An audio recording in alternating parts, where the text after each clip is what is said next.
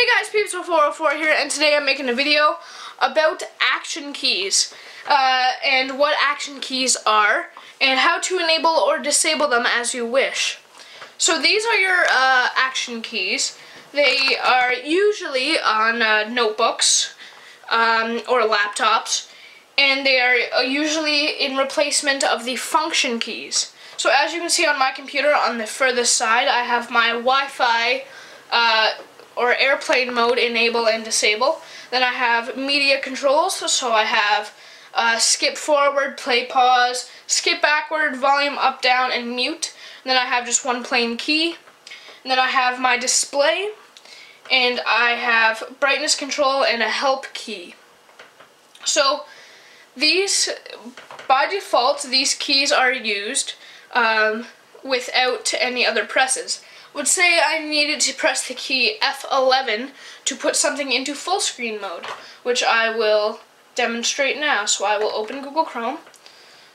It's just up here, so I'll bring that down for you. And say I wanted to open in full screen mode. So if I click F11, nothing happens. So when function keys are enabled, you must press function and then F11 to enable that key, and then function F11 to get out of full screen. So to some people this might be a bit of a pain, but it doesn't bother me much. I don't use the function keys very much other than function F11 for going between full screen and not full screen mode.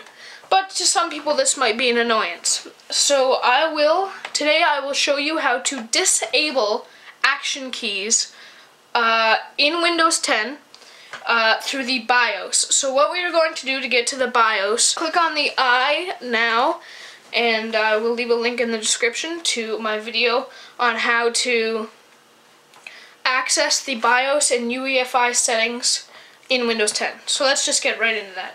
So, start menu, power, restart.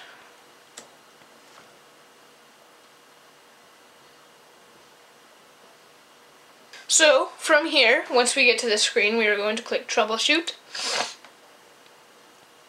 Advanced Options, UEFI Firmware Settings, change settings in your PC's UEFI firmware. We will click this and then restart. So while our computer is restarting, I will just go over on how to get to that menu. So when you are pressing restart, you will press the shift key and hold it until that menu comes up. As you're pressing restart, you can push it before you hit restart, or as you press restart, and then you just hold it until that menu comes up. So now we have our startup menu. So as you can see, if I just pan the camera up and over, we have System Information as F1. F2 is System Diagnostics. F9, Boot Device Option. It's F10, BIOS Setup, and F11 is System Recovery. So I'll just zoom back out here. And so we are going to click F10, so you don't have to click function here. So you just click F10 to get to the BIOS setup, and here we are. So from here, you're going to use the arrow keys to navigate and go to System Configuration. You can see at the top, so left and right, we are going to go to System Configuration. And now you have, if you go down, you will see Action Keys mode. This might be different on some computers, but something relevant to action keys. And item-specific help on the right-hand side says disabled. Requires pressing a function key plus F1 through 12 to activate action keys. Enabled requires pressing only F1 through F12 to activate function keys, which is enabled right now. So we will click enter. Disabled. And now we are going to go to exit and press enter and then save changes. Almost booted into Windows 10. Alright. I just took a drink of water. I'm now going to type my password.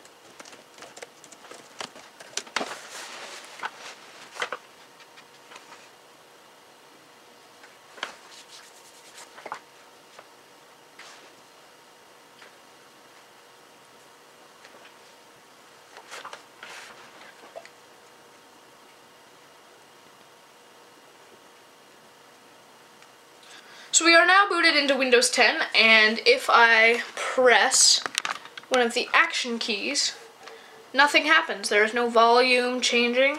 the light on the airplane key that would turn orange is not turning orange. Pressing any keys do not do anything.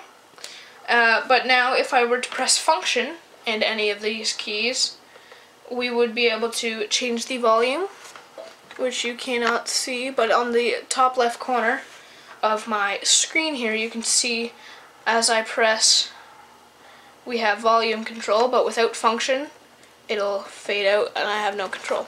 So that's it for this video. Remember to like this video if you liked it, dislike if you didn't like it, but who wouldn't like a video like this? Comment below if you'd like to see other tech videos like this. And if you have any questions about technology, I might be able to help you with. So yeah, see you guys later. Pete404 out. Peace.